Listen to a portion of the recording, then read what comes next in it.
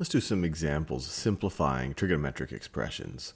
So let's say that I have 1 minus sine squared theta, and this whole thing times cosine squared theta. So how could I simplify this? Well, the one thing that we do know, and this is the most fundamental trig identity, this comes straight out of the unit circle, is that cosine squared theta plus sine squared theta is equal to 1.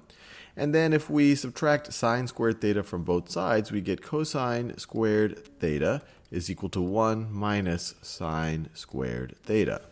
So we have two options. We could either replace this 1 minus sine squared theta with the cosine squared theta, or we could replace this cosine squared theta with the 1 minus sine squared theta. Well, I'd prefer to do the former because this is a more complicated expression. So if I can replace this with the cosine squared theta, then I think I'm simplifying this. So let's see, this will be cosine squared theta times another cosine squared theta.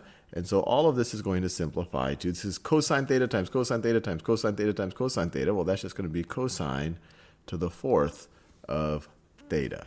Let's do another example. Let's say that we have sine squared theta, all of that over 1 minus sine squared theta. What is this going to be equal to? Well, we already know that 1 minus sine squared theta is the same thing as cosine squared theta. So it's going to be sine squared theta over this thing is the same thing as cosine squared theta. We just saw that.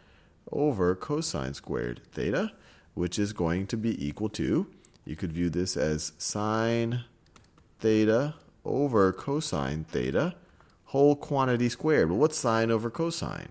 That's tangent. So this is equal to tangent squared theta. Let's do one more example. Let's say that we have cosine squared theta plus 1 minus, actually let's make it this way, plus 1 plus sine squared theta. What is this going to be? Well, you might be tempted, especially with the way I wrote the colors, to think, hey, is there some identity for 1 plus sine squared theta? But this is really all about rearranging it to realize that, gee, by the unit circle definition, I know what cosine squared theta plus sine squared theta is. Cosine squared theta plus sine squared theta for any given theta is going to be equal to 1. So this is going to be equal to 1 plus this one right over here, plus this one over here, which is equal to 2.